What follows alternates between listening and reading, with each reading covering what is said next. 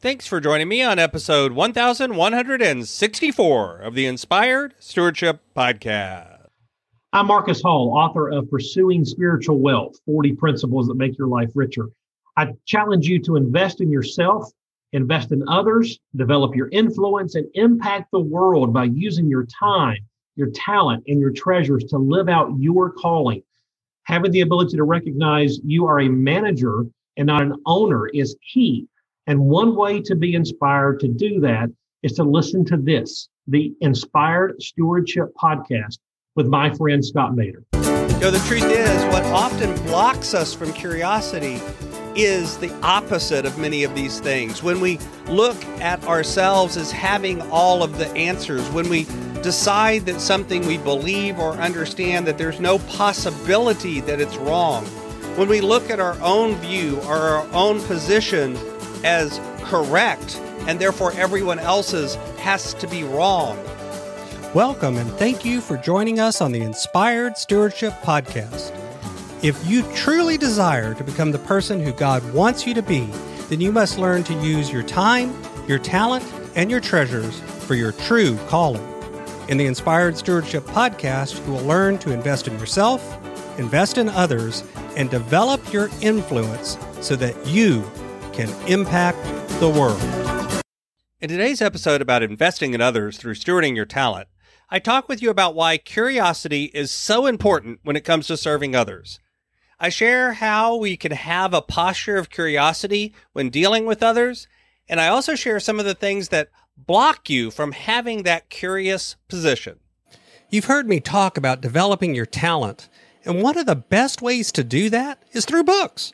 But if you're like most people today, it's hard to find the time to read.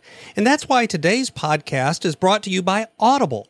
Go to inspiredstewardship.com/audible to sign up, and you can get a 30-day free trial. There's over 180,000 titles to choose from, and you can pick one and listen your way to developing your talents via Audible. That's inspiredstewardship.com/audible to get your free trial and listen to great books the same way you're listening to this podcast. When it comes to serving others, curiosity is vitally important. Often when clients come in and are asking for help from me as a coach, or whenever you're dealing with a relationship with someone else, anytime we're talking or having a conversation, maybe with someone we disagree with, taking on a posture of curiosity is one way, and a vitally important way, to begin to open up the door to possibilities of change. When clients come in and they feel like they're stuck, or when you feel like you're stuck when it comes to any sort of action that you want to take, recognizing that we often are looking for the just tell me what to do solution. Give me the tools, give me the techniques, give me the knowledge, give me the skill, teach me what to do. That tends to be where we start. That tends to be the beginning point when we think that there's a need for change. But what's interesting is that studies and experts have found that for someone to change, there is a need for this self-determination, and having some sort of autonomy, self-efficacy, and competence are all important. But often we focus just on the competence part, just on the skills and abilities part, just on the what do I do, not the self-efficacy and the autonomy part.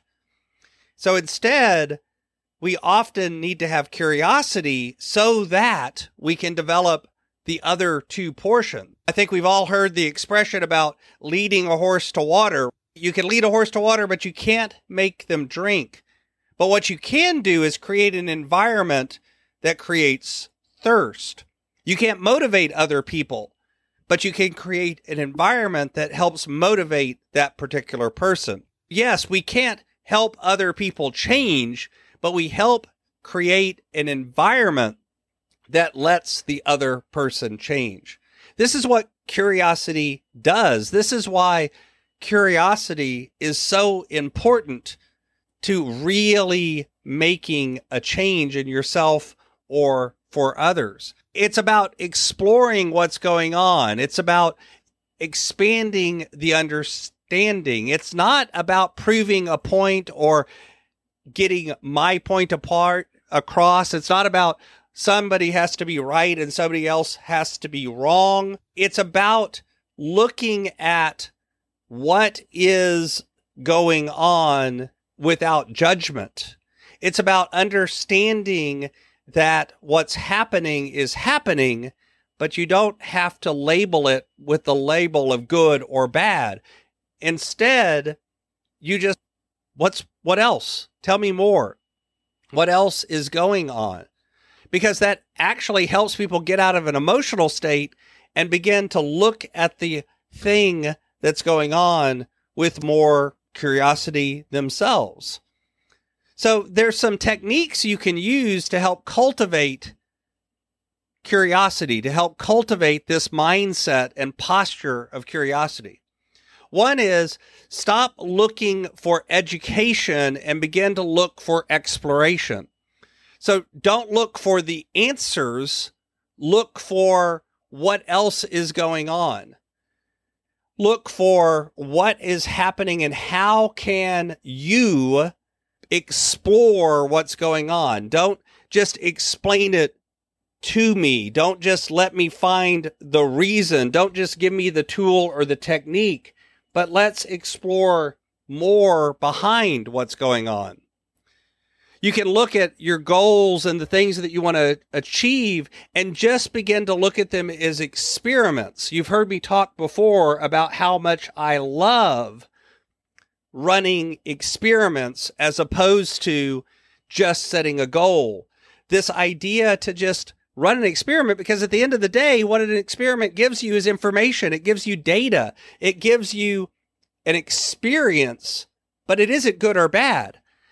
The true thing in science is having an idea or a hypothesis and finding out that it's wrong is actually just as powerful, if not even more powerful, than finding out that your hypothesis or your idea was correct. But to be able to do that, you need to take on the third idea, which is grace. Earlier, I mentioned having a judgment-free zone. This is about recognizing that it isn't about what is right. It's about what is. It's okay to make mistakes. It's okay to get it wrong. It's okay to fail. It's okay to struggle. All of these things are okay, but we have to take on that statement so that we recognize and give ourselves the grace to do those things. But the truth is, what often blocks us from curiosity is the opposite of many of these things. When we look at ourselves as having all of the answers, when we decide that something we believe or understand that there's no possibility that it's wrong, when we look at our own view or our own position as correct and therefore everyone else's has to be wrong, when we begin to look to situations as a judgment-filled situation where it's either right or it's wrong, not it just is what it is. When we begin to look at things as things that we can solve with just a tool or a technique, as opposed to things that we need to explore and find out more about. When we begin to look at failure as fatal, as opposed to just something that teaches us something, we begin to shut down our curiosity muscles. And if you review and return and go back in any of these situations, when you begin to find yourself getting stuck, when you begin to find yourself shutting down or others are, and you put back on that curiosity hat and ask more questions, more often than not, you begin to get unstuck and move forward. Thanks for listening. Thanks so much for listening to the Inspired Stewardship Podcast. As a subscriber and listener, we challenge you to not just sit back and passively listen, but act on what you've heard and find a way to live your calling.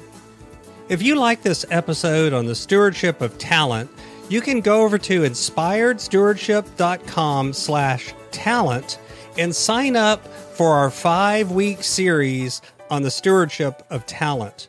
Or if you're in the U.S., you can text 44222 talent tips. That's talent tips to 44222 and get those tips. Until next time, invest your time, your talent, and your treasures. Develop your influence and impact the world.